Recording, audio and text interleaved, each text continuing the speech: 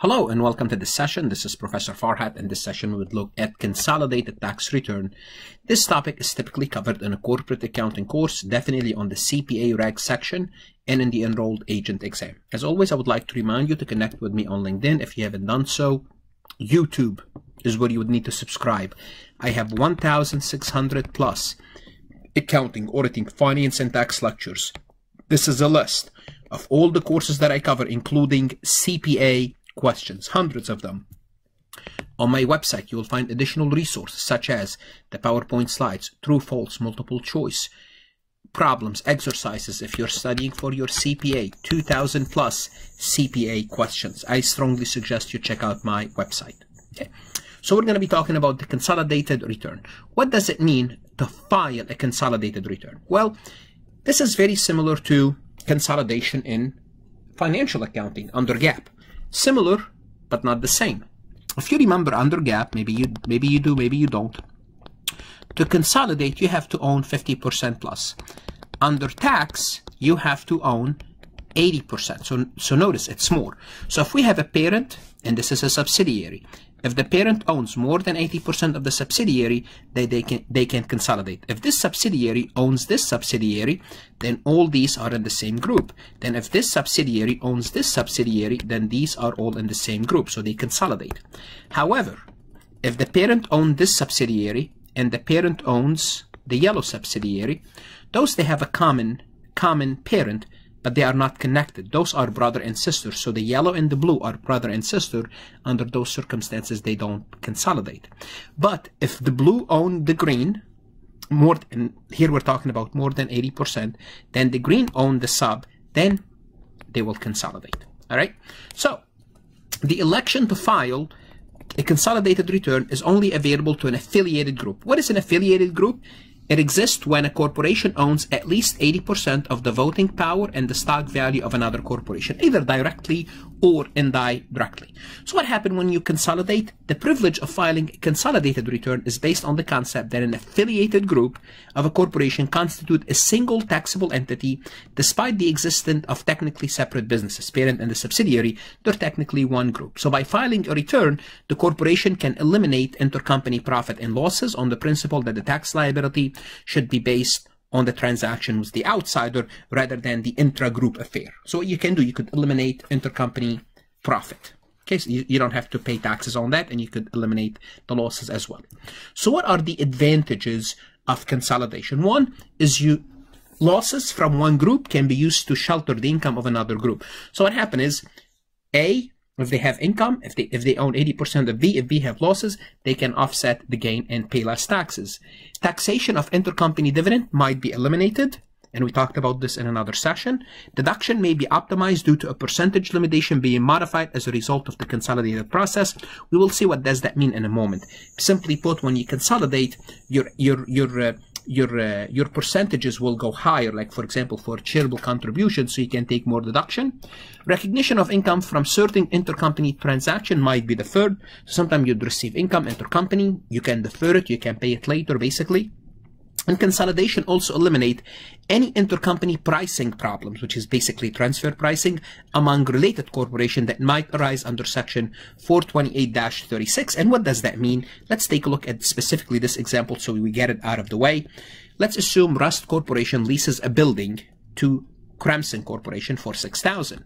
Now here's what happened. The IRS says, guess what? The real market value is $9,000, not $6,000.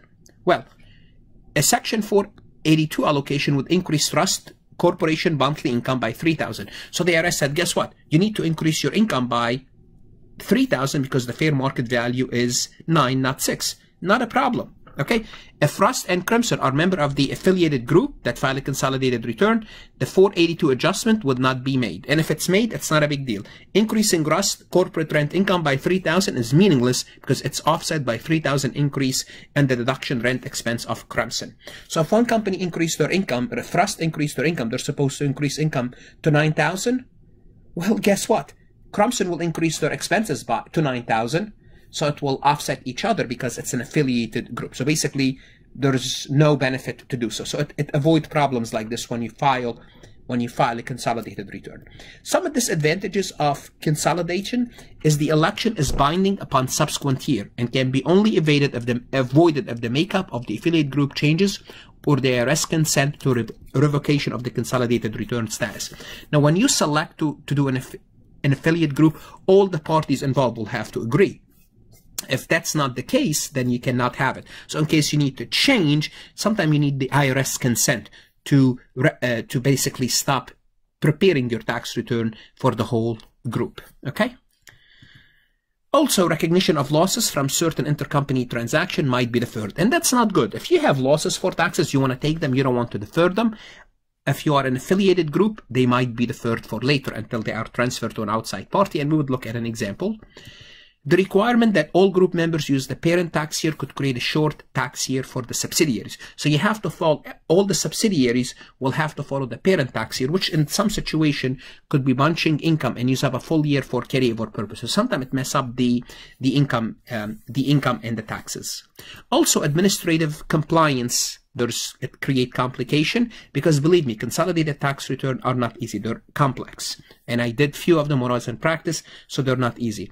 A further negative consideration is that the tax rules for filing a consolidated return may not mesh with the applicable for those for financial accounting purposes. So for financial accounting purposes, you can do consolidation. Certain rules for consolidation are different.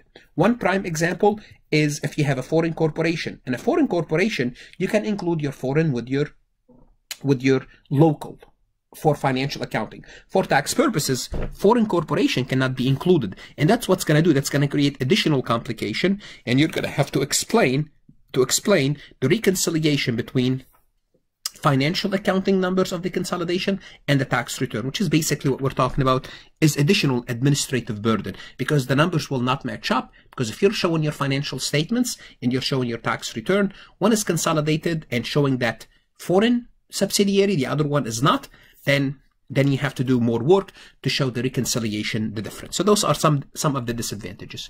Let's take a look at how we compute taxable income. Okay, so there are several categories that do not enter into the determination of the taxable income. For example, intercompany transactions are disregarded, profit and loss are disregarded, dividend paid by one group to another, that's basically eliminated. Gain and losses from certain intercompany sales are not recognized until the asset is sold to a third party. And we'll look at an example shortly. So what do we consolidate? So in computing the taxable income for any consolidated return, several items are computed on a group basis. And typically on a CPA exam, they ask you questions about what's included and what's not. I mean, consolidated is tested on the exam, not that heavily, like for example, as partnership, as corporation, but you just need to be aware of it. So what are those items? Well, you can net capital gains and capital losses, section 1231. You could net casualty gain or losses. You can combine charitable contribution, dividend received deduction, and net operating losses. So there's a lot, believe it or not, that's a lot of benefit, okay, for the consolidated return. And the best way to illustrate this is to actually look at an example to show you the effect of a consolidated return. So let's take a look at Mays owns 100% of eCrew Corporation, and both have a calendar year for tax purposes. For 2018, they had the following transaction, and they file a separate return. So now they're filing separately. Mays income from operation $300,000, capital gain $50,000. They have a capital loss. They don't have a capital loss. They have a charitable contribution of $40,000, of which they can only take $35,000. Why can they only take $35,000? Because there is a 10% limit on the taxable income. So basically, if we take 300,000 plus 50 is 350 times 10%, they can only take 35,000 of deduction. Therefore, what they did, Mays, they have a 5,000 carryover of charitable contribution. Okay, so their taxable income is 315. eCrew, they have income from operation for 170. They have no deduction is allowed. They have a 45,000 of capital loss not allowed, which is zero, because you can only deduct it up to the extent of income. And they have taxable income of 170. Taxable income of 170. Now, simply put, I just want to look at this. If we can combine 315 plus 170 together, I just want to show you their taxable income is 485,000 together. filed separately. Let's take a look, see what happened if they file a joint return. If they file a joint return, they will combine their income, 300 plus 170. Their consolidated income is 470. They have capital gain, so M have a capital gain of 50. E have a capital loss of 45. Now we can use this capital loss. So now we were able to utilize this capital loss. So we have a net capital gain of 5,000. Now the charitable contribution, we can deduct all the 40,000. Why? Because 475, okay, now 475, which is those two, 475,000 times 475 times 10%, we can take up to 47,500 in charitable contribution because we are limited to 10%. Well, guys, 40,000 is below, so we were able to do two things. We were able to take advantage of the capital loss. We were able to take advantage fully of the charitable contribution. So all in all, our taxable income is 435. Notice 435 versus 485. There's a difference, and we saved money by consolidating. Okay. So notice the consolidated return allow one group to use the losses to offset the other company's group, that's really good. Now bear in mind, this is really good. Congress is aware of this, okay? This possibility could lead to major tax avoidance, because what happened is companies will buy up other companies that they have losses, and they will take their income to offset their losses. So what happened? The Congress created some safeguards to stop, to limit those to limit those potential abuses. So one safeguard against the use of losses and deduction arose in a separate return year. So simply put, if you buy an asset that have losses from other years, you cannot use them for this year. Another safeguard is the use of losses and deduction when ownership changes, when the affiliated group has taken place. So when there's changes, you might lose some of the losses because now you have new owners. Okay, and the best way to illustrate this is to look at an example. For the calendar year 2018, K Corporation and S Corporation first elected to file a consolidated joint return. As of January 1st, Starling owned a land held as an investment with a basis of 300,000. They have a basis of 300,000 and a fair market value of 280. So they have a loss. Technically, they have a loss of 20,000 on this asset. It's unrealized. Nevertheless, it's a loss that they have. During 2018, the land is sold for 270.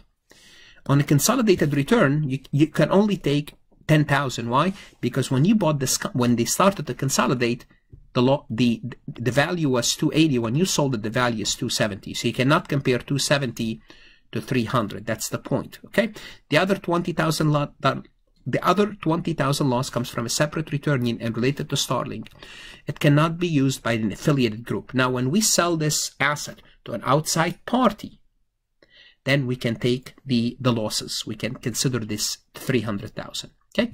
Also remember, the deferral of certain intercompany sales can be advantageous. So if we have a deferral of gains, that's good. But remember, if we have losses and we have to defer the losses, that's not good, because in taxes, we want to take the losses. We like losses. We like expenses. But if we're filing an affiliated return, we cannot take advantage of those losses. So the realized gain or loss from the intercompany sale is not recognized but deferred. And let's assume in 2018, Peach Corporation sells a land basis of 100,000 to B for its fair market value of 180. So they have a gain. Both Peach and Beige are members of the same affiliated group and file a tax return. Although they have 80,000 realized gain, none of it is recognized. Why? Because it's an affiliated group. Okay, so the third gain or loss may be recognized in later year when the property is sold to an outsider. So let's assume we sell this property to an outsider in year 2020. Okay, let's assume we sold it to a developer for 210,000.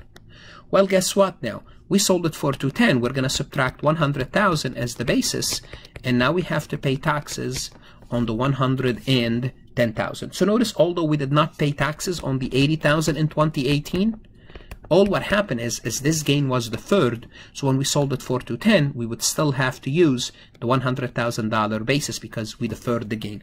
And basically, we saved money for 3 years. We saved, let's assume, the tax rate is 20%. So for 80,000 times 20%, we end up not paying 16,000 for 3 years until we sold it to a third party. So it's not bad at all. Now, all what I want to remind you is this. I'm always here to help you. If you have any questions, you can contact me. I strongly encourage you to visit my website and subscribe. You're going to study for your CPA exam once. You're studying for your college career once. Invest, and this is an investment in your career. Good luck, and if you have questions about this recording, please contact me. Good luck.